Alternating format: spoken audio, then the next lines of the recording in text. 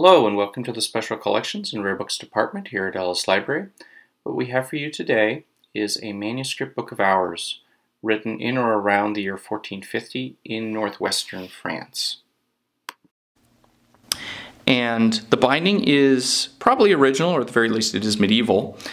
It is calfskin and it has been blind stamped. So the stamp has produced this beautiful pattern here and on the back as well. But there is no gold or inlay or anything like that, which is why we say it is blind. We also have the remnants of a clasp, though over the centuries the connecting bar has been lost. When we open it, the first thing we see is this blank panel. Now this initially would have had some sort of illumination in it, some kind of decoration, maybe a biblical scene, but it was never completed, which in a way makes this book all that much more delightful because we can see that it was still used even though some of the decorations were not completed. Speaking of decorations, you'll notice here that we have these nice fancy flourishes here, and that some of the letters are done in red and some of them are done in blue. Now this is a reading aid. It makes it easier to find your place in the book, to find important passages. It's called rubrication. And the red ink would have likely been lead oxide based. The blue ink, on the other hand, could have been lapis lazuli, but in this case most likely was just plant-based. And then the black, since we're talking about inks, probably iron gall ink, which was the common ink used in the Middle Ages. And I said that this is a book of hours. What that means is that it is a book that contains all of the prayers and rituals that would be associated with the holy hours of the day. And in this case it is done according to the Dominican order's guidelines, which might give us a clue about the book's origins. And indeed, as we get deeper and deeper into the book, we find some clues that might indicate where this book is from. Namely, that when we get over here and turn the page, we're in the middle of a litany of saints, right? Sanctus, Sanctus, Sanctus. And in this case, there are some of these saints who can indicate where this book might have been from.